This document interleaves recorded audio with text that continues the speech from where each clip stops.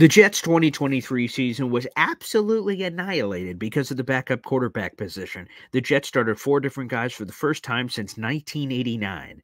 If analyst Joe Caporoso of Badlands has it his way, that's never going to happen again. He predicted that the Jets will make a veteran quarterback this offseason, quote, the highest paid backup quarterback in the NFL. Let's get into it.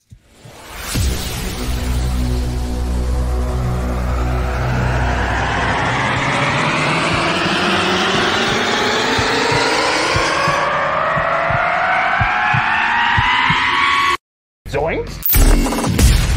It is unequivocally the Super Bowl for New York Jet fans. Field Yates, baby. Field Gosh darn Yates. Let's bring him on the show. Come on, people.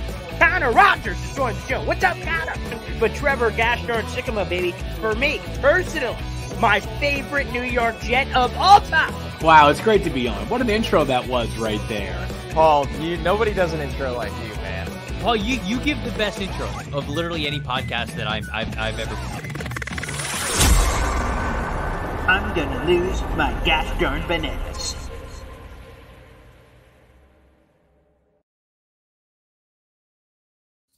Hey everybody, Paul Ashton Jr., a.k.a. Boy Green. I'm the New York Jets digital reporter for Heavy.com. Welcome to my YouTube channel, youtube.com/BoyGreen25. Make sure you guys like the video, hit subscribe down below for all kinds of New York Jets content. There's also an article down below with all the juicy details on what we're about to explain. And let's give a shout out to Joe Caporoso of Badlands, who cooked up this bold prediction, saying this: the Jets will make Jacoby Brissett, he's the Washington Commanders quarterback, more on his quote though, the Jets will make Jacoby Brissett the highest paid backup quarterback in the NFL on a 2-year contract this offseason.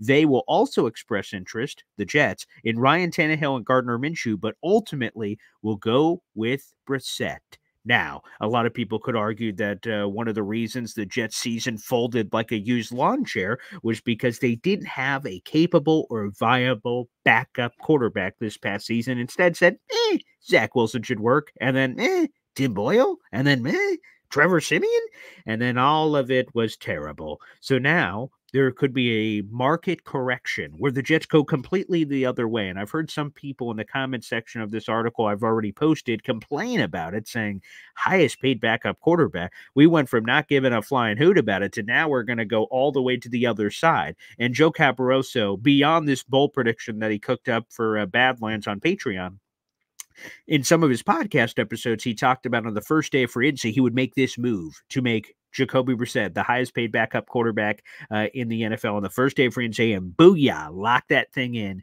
immediately. And we talked about it on Boy Green Meets Woody, the Tuesday afternoon live streaming show, that Jacoby Brissett would be my guy. If I could handpick any of the veteran quarterbacks that are going to be out there, and there's a lot of names, Ryan Tannehill's, Gardner Minshew's, Tyrod Taylor's, they go all over the place. Other guys like Joshua Dobbs and things of that nature. So it's kind of a varied group that is about to hit the open market. But the one that would tickle my fancy, and apparently the one the Jets have quote-unquote had their eye on for a while, according to Rich Cimini of ESPN, is Jacoby Brissett. And by the way, what would this contract look like? Let me give you the quick details on that. Technically speaking, Jacoby Brissett is already the highest paid backup quarterback in the league. He's in a tie with Mitchell Trubisky.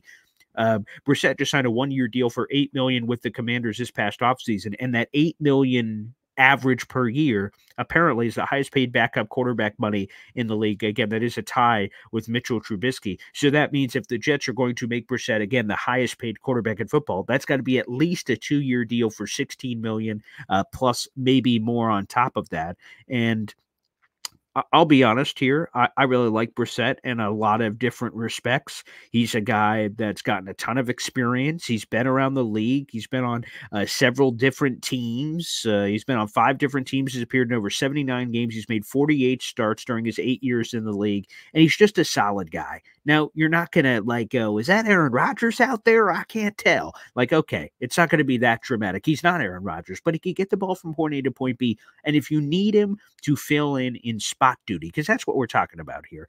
Again, if he takes over for the full Monty and Aaron Rodgers somehow got hurt again, you'd feel a little bit better about the floor of this team as opposed to the epic collapse, obviously, that they had this past season. But Brissett is a solid guy. Every year he's in the league, he somehow makes it on the field, which is kind kind of a reason I almost don't want him, because he must have some voodoo doll under his bed or something. How else does this guy continue to get on the field? Whether it's the Patriots and the suspension, the Dolphins, the Browns, the Commanders, the Colts. So Andrew Luck randomly retires. Like, everywhere he goes, weird stuff happens. So maybe for that reason, we shouldn't want Brissett. But in all seriousness, this is a guy who's been around the block. He's got solid statistics from the touchdown reception ratio, completion percentage, and I think he has underrated wheels, to be honest with you. I don't think you will mistake him for Lamar Jackson, but he could get a little wiggle. He is enough that defenses have to respect it. He would be a guy I'd like to bring in, and you just lock it down. You have Aaron Rodgers QB1.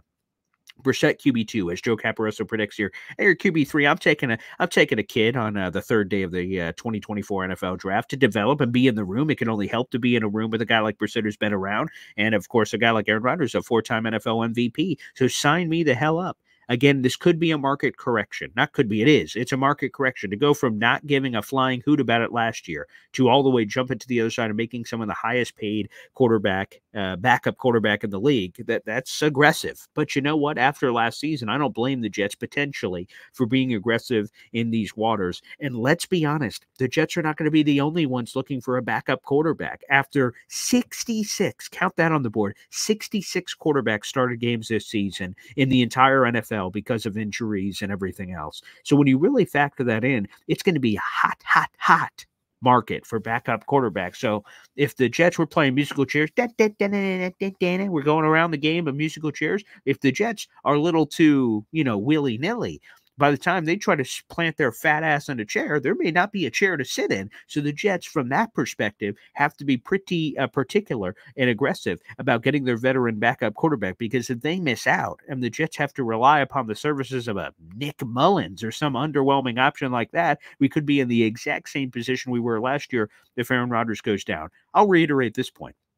I think we can all speak on the same page here. We hope Aaron Rodgers plays a full season, and that this is a moot point. That again, this backup quarterback is your fire extinguisher in your home. It's tornado insurance.